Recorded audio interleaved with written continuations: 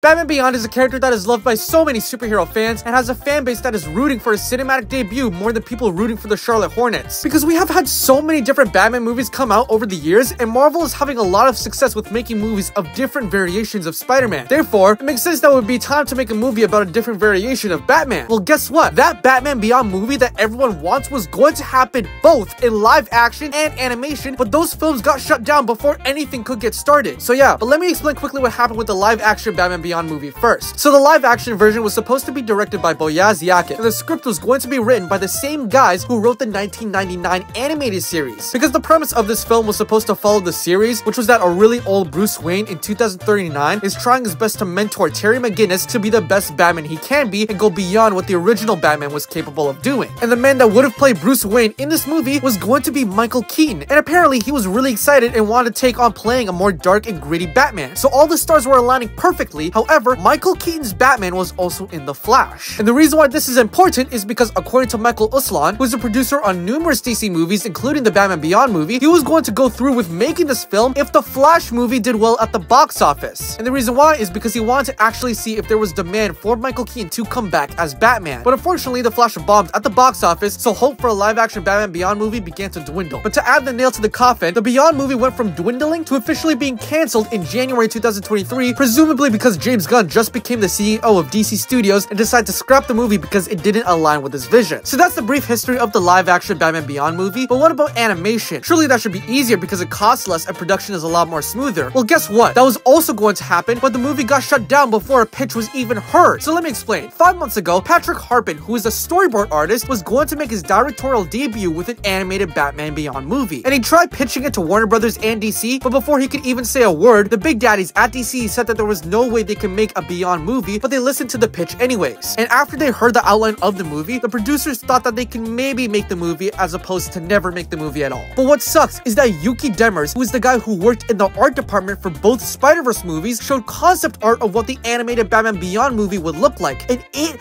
looks legendary. It looks amazing, and it genuinely baffles me how DC could say no to a Batman Beyond animated movie. But hey, they have their reasons. Besides, the director is still trying to work his way up DC to get the chance to talk to James Gunn about this movie. So hopefully something can happen, because it's about time Batman Beyond gets a chance to shine, and I think animation is the way to go. So yeah, thanks for watching.